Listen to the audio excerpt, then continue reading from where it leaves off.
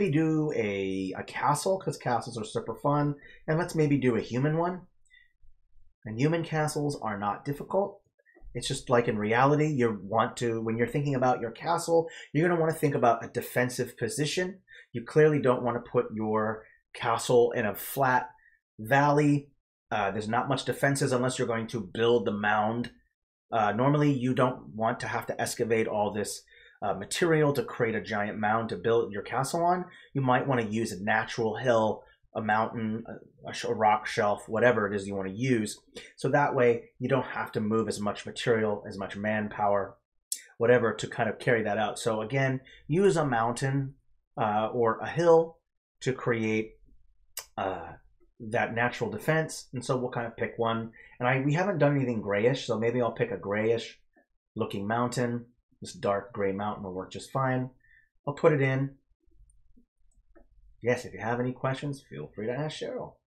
All right, so I'll first pick a mountain that I want, the size that might work well. Let's go with this one.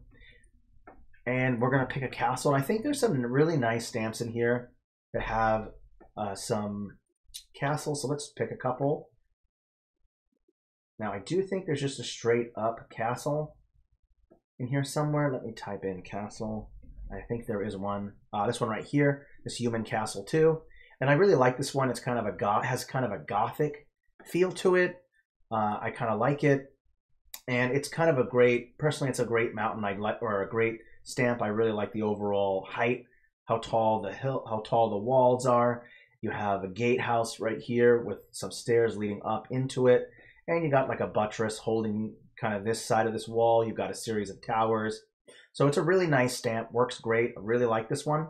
And of course, just line up the line work, so put it on top of the hill. Now, if you don't like the colors, you can just change it to HSBC. So that's up to you. I might make this one just a little bit lighter because it's dark, just like that dark mountain. So I can increase the brightness just a hair if I want, just to make it pop out just a little bit more. So castles are, of course, is a wonder. So let's go back to castle. Over here, I'm going to boost the size up. And now there are a couple options that you can go about going with a castle. There's a series of defenses that are available that you can use. And one of them is what's called a barbican. Now, I don't think once cannons were invented, they were kind of dropped and not used anymore. So just due to military advancements, barbicans they don't no longer create them. So I'll just show you what a barbican looks like if I can create one. First, we'll just take a bridge. We'll do some fun stuff with a castle. I'll just take this first bridge like this, and I'm going to line it up right against here, up against the castle. So it goes right into the gate. So that's their first step right there. We're going to do that one. Next, I'm going to create a barbican. And with the barbican, I think I can just use a tower or use two towers. And maybe, let me just double check what my options are here real quick. One moment. A barbican is like an additional gatehouse that stands outside from the actual gatehouse, which is attached to the walls. So a barbican is a separate, kind of a separate piece from it. And I'm not sure what exactly to use for a barbican. There are a couple options. I can stack together a couple towers to make a barbican. So I could try that. So I could take a couple of these towers and just put them side by side and then put a gate maybe next to it. So I'll put two of these side by side. Matter of fact, maybe even three might not be a bad idea. So I have three here. And let's see what other options there are. Sometimes you have to piece things together because they don't have what you're looking for, and that's okay. All right, we'll put this. I'm going to put some of these on top, and I might want to change the color. So we've already got this bluish theme, so maybe I want to stick with it. Or you can have like an ornate gate where it's actually red instead of blue, and that's just fine. So I'll just create a little barbican right here, and see I put these four stamps together, 5 stamps together. Let's just go ahead and unselect that, and then put this right here up against here, so you have a little bit of a barbican. And I'm going to group them as well, so that way they're all on the same layer. I'm going to put it up against here like this, and so there's like an additional layer of defense there. And of course, just take that same gate, that same bridge, put it in front, here like this. And so you kind of have a barbican leading up to the castle, so it's an extra layer of defense.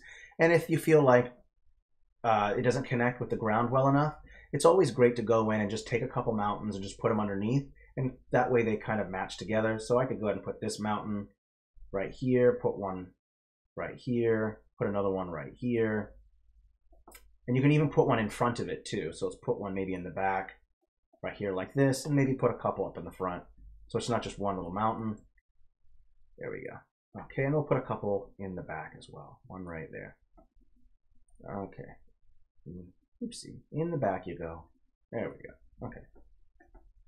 There we have our castle, and you have your defenses, of course. And you can put moats around your castle if you want. This terrain is very rocky and mountainous, not a lot of flat spots, so there's not a lot of opportunity for troops to gain formations and stuff like that. So it makes the assault kind of difficult. So these are things that you can kind of add to kind of create. I understand that the angle is a little off on the barbican than it is from there, and that's okay. It doesn't have to be straight. Sometimes there's curvatures into the walkways that lead up to a gatehouse or a barbican, and that's on purpose. It's so that if it curves a little bit to the right, and then you have some defenses in the back here, the shield is generally on the left side of the attacker or the person holding the weapon in the shield. And so that way, if you have it curving a little bit to the right, they have to rotate, the invader has to rotate their body fully to the right to bring their shield up to defend themselves, forcing them to sidestep. So think about positioning when you're doing your defenses. Super important. So it just kind of does curve slightly a little bit because we have some things here. And of course, you can always just rotate if you want to add more curvature, but just know that you're going to have to change the ground underneath if you want it to match out correctly. So just factor those things in. So if you want, you can do that. I'm going to undo that. I kind of like it just the way it was before. So let's put it back to the way it was. And you can also throw in some trees if you want. I like to throw in just a couple trees. So I'll throw in, let's see here. We've used those white ones last. This brown one might work. I'm not sure. Let's take a look. And of course, you want to factor in the scale. This tree is fairly large, the size of a whole gate. And I like to put them, again, overlap things. First, let's go ahead and take one of these stones, one of these right here, and put it in the front like this, because I don't want it to be just this flat line. I want there to be some stamps to kind of make it look like it's perched up against the rocks. So I put these stamps up against here like this, and that way they kind of make sure you line up the line work, and you're kind of fixing some of that line that goes straight against the mountain, and that looks super weird. So we won't go with that. Let me pick some trees that I want, make sure they're the right size, scale them up, and same thing, I'll just place them kind of rando. It's nice to put a couple in a cluster, like 3 or 4. Again, kind of hide the line work of your mountains.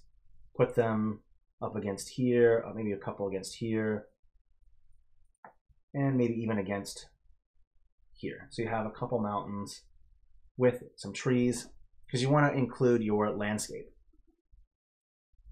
Okay, and I think that's it. You can add a road if you want with the path tool leading up to here and going into the gate. So I'll go ahead and group this, and we'll call it